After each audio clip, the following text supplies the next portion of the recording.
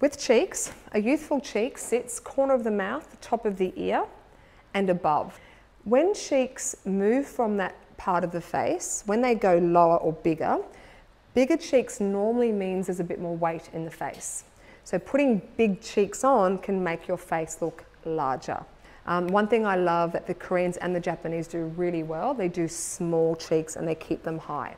So if you smile, and I won't do this to you today, and do the traditional cheek color here and you relax, the blush sits closer to the mouth and the whole face is dragged down.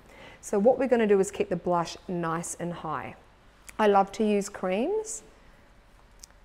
If you love to use a powdered blush, which I love, you lightly powder the area first.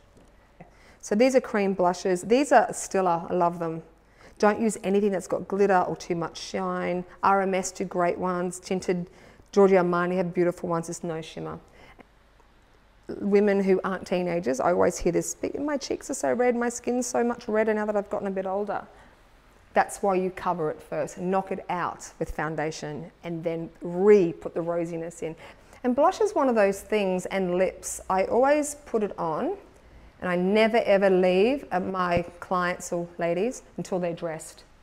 Because then you can go, oh, what was I thinking? That blush is too much. Or most times it's, where did that blush go?